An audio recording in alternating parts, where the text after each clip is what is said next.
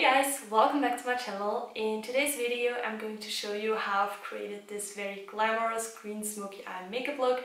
So if you're interested, then just keep on watching. So before I apply the eyeshadow, I'm just priming my eyelid with the Skin Match Protect Concealer from Drugstore.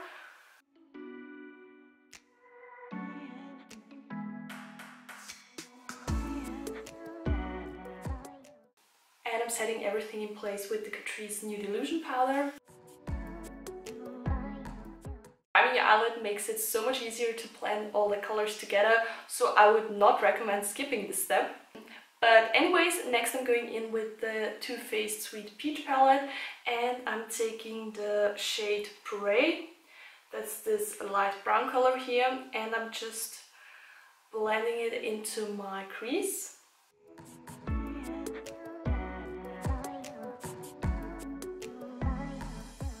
And I really take my time to build up the color instead of taking very much of the color at the beginning, because it makes it so much easier to blend it all out and that it looks more natural and diffused.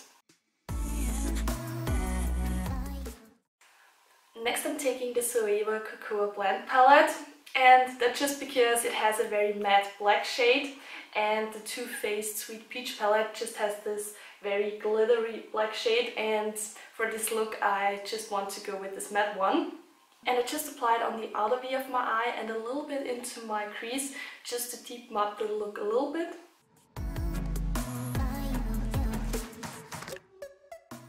And then I'm taking again the brown color from the other palette and I blend these two colors together. Now moving on to the star of the show, it's this single eyeshadow here from Sephora, and it's in the shade Go Green. I'm just taking my ring finger to apply the eyeshadow on my eyelid.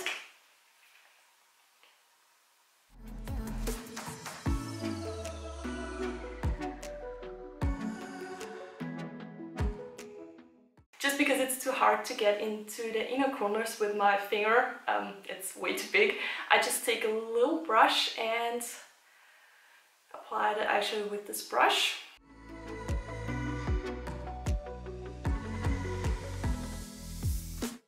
And to intensify the shimmer and the color a little bit more, I'm taking the Primifying Fixing Spray from Catrice and I'm just spraying it onto the brush.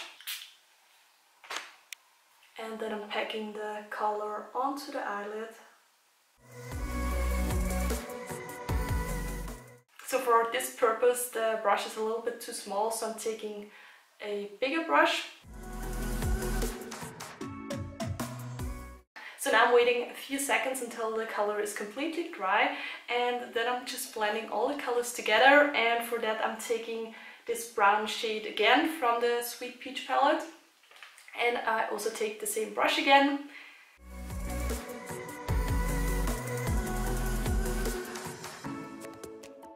So if you're recreating this look, just take your time with blending. I know it takes a lot of time until the eyeshadow is completely blended out, but I promise you the result is definitely worth the time. I'm so sorry guys, but my camera has died, but I haven't done a lot. I've only lined my upper lash line with the Eye Artist liquid eyeliner from Drugstore. Yeah, it's definitely not the best liquid eyeliner on this planet, but it's okay. All my other ones have dried out, so that was my only possibility. Next I'm going in with mascara, and for that I'm taking the Wonderfully Real mascara from Rimmel. And I just apply a little bit on my upper lashes.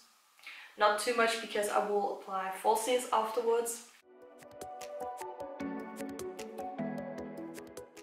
So I will apply these eyelashes now very quickly, and if you don't know how to apply eyelashes, I've recently uploaded a video on this topic. It's a very beginner friendly video, so I will leave the video link down below, so definitely make sure you check it out. So I think these eyelashes fit perfectly to this look, but you can totally skip eyelashes or use more natural ones, it's totally up to you, but I really like the result and I think they make such a huge difference. And yeah, but anyways, let's move on to the face. For primer, I'm taking the Sephora Beauty Amplifier Smoothing Primer, and I only use a little bit just to make the foundation stay in place. I just need to clip back my hair. 1 second. So that's so much better. But anyways, let's move on to foundation, and for this I'm taking the L'Oreal Perfect Match foundation in the shade 3R3C Rose Beige. And this foundation has a perfect color now for my skin tone. That makes me so happy because all my other foundations are way too light or way too dark, but this one is just perfect. And I just apply this foundation with my damp beauty sponge.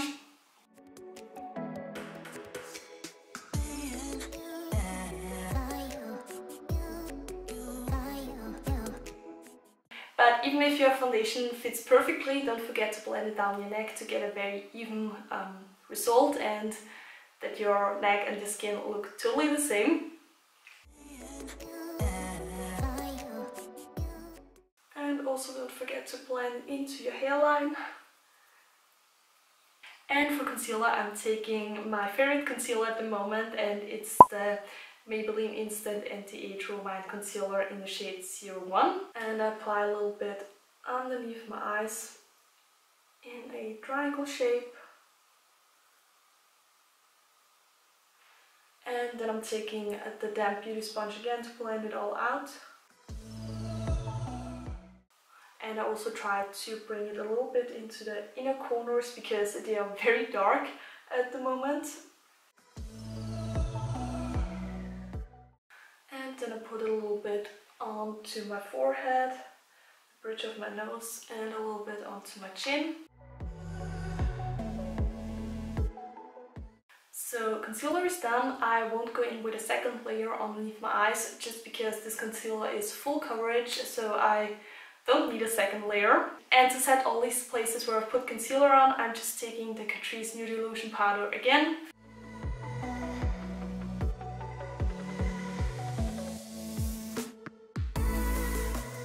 So now it's time to finish up the eyes, and for that I'm using the Sweet Peach palette again, and this a light brown color. And I just buff this brown color underneath my lower lash line. And then I'm going in with the black color from the Cocoa Blend palette, but I just only apply it here on the outer half of my eye.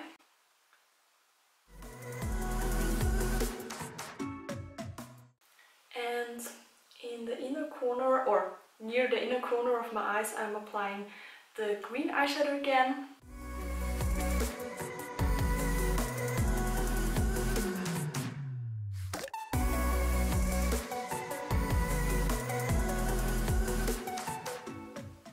Basically connecting the green eyeshadow from the upper lid with the green eyeshadow from my lower lash line. For my inner corners and brows, I'm taking the Catrice Baked Highlighter palette, and it's called Better Than Platinum. And I'm just taking this rose gold shade here called We Rock Queen.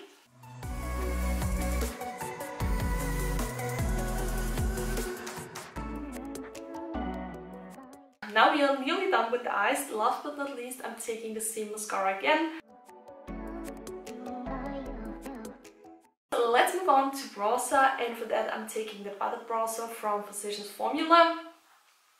And mine is completely destroyed, but there is so much left, so I don't want to throw it away.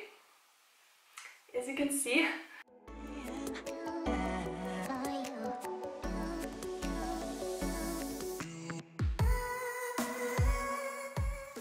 And for blush, I'm taking the Catrice Strobing Blush in the shade Mrs. Summer Peach.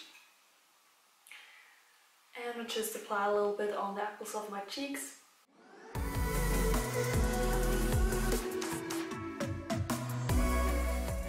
Now moving on to the best part of this video, highlighter. And for this I'm taking the Better Than Platinum highlighter palette from Catrice. And I take the same shade again that I've used for my inner corners and my brows.